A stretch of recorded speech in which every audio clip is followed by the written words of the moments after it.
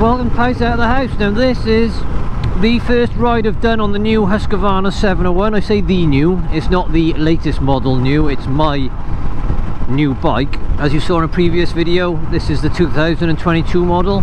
The new 2023 model has got slightly different, like upgraded graphics, but the bike is essentially exactly the same. So I'm quite pleased with the deal that I got on this. Saved myself about 1700 quid because I had a voucher, 500 quid off parts as well, which I think I mentioned in the previous video. And with the parts, I've actually purchased the genuine Husqvarna.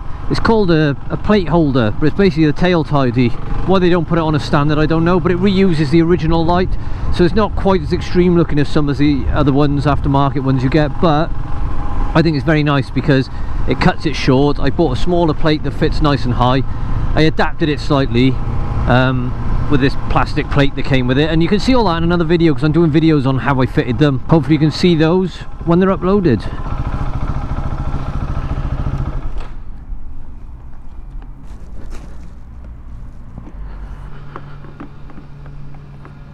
Now this petrol cap, you can see there's like a bit of a dip. It's not like a traditional one with the hole straight down. It sort of bottoms out right by there. So I guess you just got to trickle it in gently and hope for the best. This is all new to me, so apologies anyone else has got a brand new bike that thinks I'm an idiot. I've only ever had old ones, so they're probably all like this now. Me showing my age. Gotta remember as well, it's not like a DRZ, this will take a lot more fuel. That takes a maximum of about 11 quid on the super unleaded. What's that taking? 15. Well, there we go, that'll do 10 litres.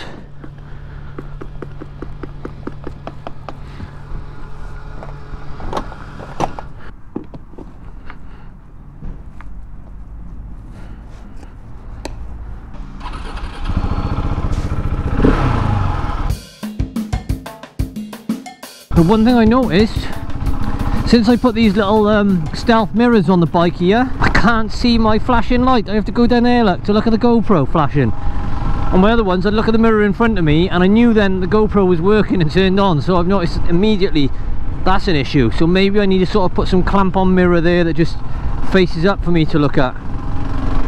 We'll see, but I'm going to take this for a quick blip now and just try and put a few miles on it, because we're only on, I can't see it there now because I don't know where my trip is.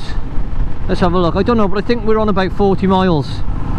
As I say, the bike was brand new. It had 4 miles on where they do the little test run and make sure everything's working right. And I obviously haven't been out on it since. So one thing with this as well, and I mentioned it on my test ride, DRZ by there has got the indicator right at the bottom, and I think the horn's just above it. So I keep going to flick the indicator there. Exactly there, it's like muscle memory. So I keep going to flick there and I keep hitting the horn. I haven't actually hit the horn today, thankfully, but give it time, it'll happen. So frustrating running a bike in. I've never had to do it. Let's go this way, shall we? Like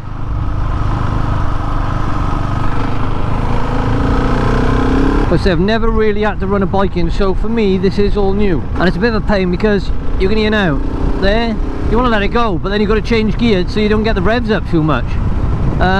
Which is frustrating because this bike is weird. You don't realise how quick it is. I won it on the DRZ just now, in fact, because I've got to get an MOT, and I was on the reserve the other day, so I've just taken it out to get some fuel, fill it up so it's all ready for the MOT, so I'm not mucking around next week.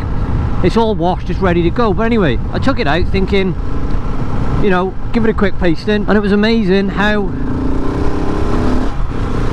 that bike feels completely different to this one once you've started riding this, which I tell a lie, I said this is the first time I've been out on it since I did it. I took it out the other day for a quick blip after I fitted a few of my accessories to it. But anyway, bottom line is this has got so much grunt you very quickly get used to it. So like, for example now, if you're in a gear, like I don't know, 4th, 5th gear, like this, you go there, it's a high gear so it's not going to absolutely ramp off, but the torque on it is unbelievable. And it's what happens is, you get back on the DRZ and you do that in 4th, it just splutters and you have to drop it to 3rd. So it is, you know, it's a huge difference. I know when I did the test ride I was umming and ahhing which bike is best and is it worth the money, but yeah, it's worth the money. I mean, like I said, I haven't run it in yet, but it just feels so good. It feels like a race bike. I love it. Like here I am just going with absolute ease here. Like what we're doing, only 30 miles an hour obviously, right? But look at that, same gear, 4th. It's got so much pull, it's unbelievable. It just feels good. Basically it's just a fun factor, isn't it? And the DRZ was fun, but for so long I've just been throwing that thing around full throttle. And it's a standard bike, standard engine, which is good, because it basically means that, you know, I'm probably not pushing it. They are bulletproof, those things. But if it was tuned up and I was giving it a pace, then there's every chance that I probably would have damaged it by now, really. So at least with one like this, you can ride it fast and you're not really putting it to its limits. It's just taking it easy all the time, and if you really want to let loose on it, you can. And maybe even like track days and stuff, but I think I'll be too scared to do that at the moment. So I'm actually just riding around in Cwmbran at the moment. I've gone up, you probably saw on the sign there, a place called Thornhill. And you can feel it's colder up here already. You come up here, you can go up to a place called Hentless on the side of the mountain. And there's a place there, it's called Tumbarton. When I was a kid, I say a kid, when I was 16, I was a kid compared to what I am now. Me and my mate Rob, we used to go up over the top of that mountain. He had a Honda Vision, right? He was a motocross rider, so he's really good on his bike. He could pull wheelies a lot. But he had a Honda Vision, because that's just what he bought. He picked it up cheap. And I actually had a Derby Sender, which was, you know, more the off-road bike, really. But he was nuts, he didn't care. And we took that scooter, 50cc scooter, you know, with the back box on it as well.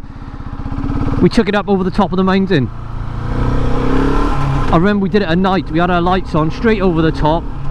Back then you wouldn't be allowed. Now you get chased off the mountain probably by the police or someone, but we weren't doing any harm. We just did it for the crack, really. Up over the top, and then we dropped back down, not far from where I am now. You're probably noticing the camera quality is getting worse as well, because it's actually starting to get dark now. I think it's about 5-6 o'clock, and it's currently February. So what I've noticed with these GoPros is when I was on holiday, and some of you may have seen that video, I did a video on my holiday, like a review of the place I went, but the quality of the video is amazing because you've got absolute pristine blue sky in Spain, and that's exactly what the sensor wants in the GoPro. And when you've got the right conditions, it's an amazing quality and the photos are amazing. But what I notice is when it dims the light, it's not good at all. I have used it on my other channel, POUSE Around the House, and you notice when it gets in dark areas, it's not as good as the other camera I use. I think just because the lens and the sensor is not as big on them. I don't know why, I guess it's to make them compact and stuff like that. So yeah, apologies if it's getting a bit dark. I'm going to knock the camera off in a minute anyway, I think, because we're only going out for a blip here. I've noticed with this as well, a lot of people look at it. My other bike, no one really did, unless it's just psychological because it's new to me. If I'm stopped at the traffic lights, a lot of people are sort of turning heads and having a look. I don't know if it's the colour, maybe it's just the noise.